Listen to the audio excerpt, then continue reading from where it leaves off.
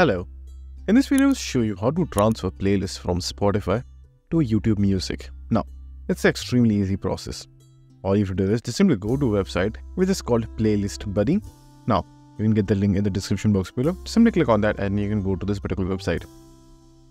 Now, over here what you can do is just simply click on Login to Spotify.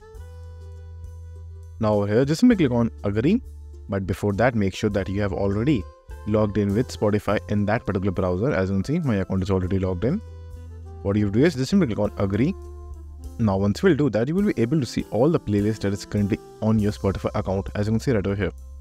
Now once this is done, just simply click on Sign into YouTube right over here, and then right over here, just simply sign in with a YouTube account. Over here, click on Allow. Then once you have done that, just simply click on Convert Playlist right over here. And then just simply wait for a few minutes. And then you can just simply click on View on YouTube.